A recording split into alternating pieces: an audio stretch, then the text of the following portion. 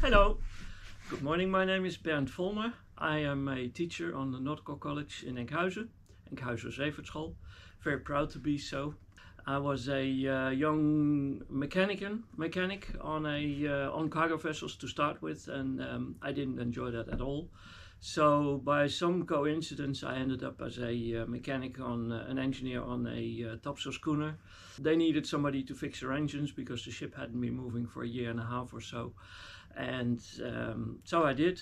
And then the guy who was a private owner with his family, he said, we're going to the Caribbean, would you like to join us? Which of course is a stupid question, because I instantly said yes without even thinking. And that was the beginning of my sailing career. And slowly moved through the world and moved myself through from engineer to a decky, and then enjoyed that a lot. And because of course I did have some nautical education, I quite fast could become a watch leader. And then somebody told me, you need to go to the Nautical College in Enkhuizen, because that's the school to be for you. And I thought, what would I need to go to school for? Already been to school, no use for that. And go talk with the founder of the school, Enkhuizen. He's a nice guy, and he will tell you. So I did. I went over here, and I enjoyed it from the first second.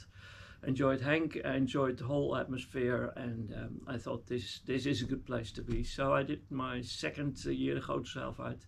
So from '96 onwards, I was captain on different sailing ships, sailed through the world, and different sailing areas from way up north in Canada to Antarctica to South America, South Pacific, and a couple of crossings over the oceans, and then started teaching nautical instruments in 2001. So now I'm teaching the MARCOM course, the MDSS, the radio communication, nautical instruments, and marine manoeuvring.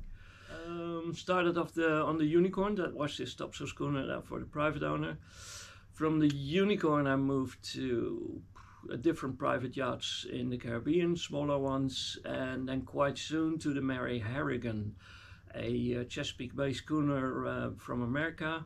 Went to Venezuela with the guy and did a refit on it, and back to the Caribbean. Ended up on the Swan van Makkum, which is a brigantine, 61 meters, with a Dutch nationality at that moment. My first captain job was on Elizabeth Lau, which is a topsail schooner currently run in the Seychelles, 35, 38 meter topsail schooner. And then I moved on to the Søren Larsen in the South Pacific, New Zealand. Was chief mate on there for a year and a half, sailing the entire South Pacific, Australia and New Zealand. And then I went to Atlantis. Atlantis was a ocean crossing to start with as a brigantine. From there I moved on back on Unicorn, which was the private ship before, but now was in Canadian hands, and doing charter work in the Great Lakes in Canada. Was captain on the Unicorn for a season up in the Great Lakes, and then I went to Oosterschelde. Oosterschelde was my last permanent job. I was permanent captain on Oosterschelde for quite a long time, and from 2001, when I started at school here, I became a freelance captain, and since then I continued on Oosterschelde, still do, and a lot of other different sailing ships. One of them was Enkhuizen, the founder of the school.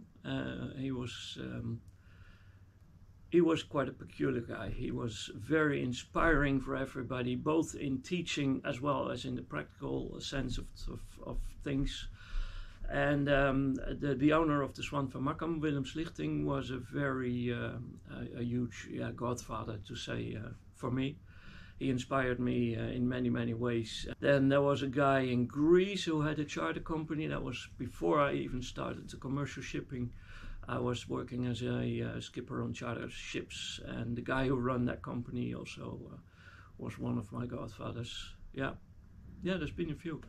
It's an important factor in all my behavior, I could say, both eating as well as living, as well as transport. I try to be as careful as possible with all.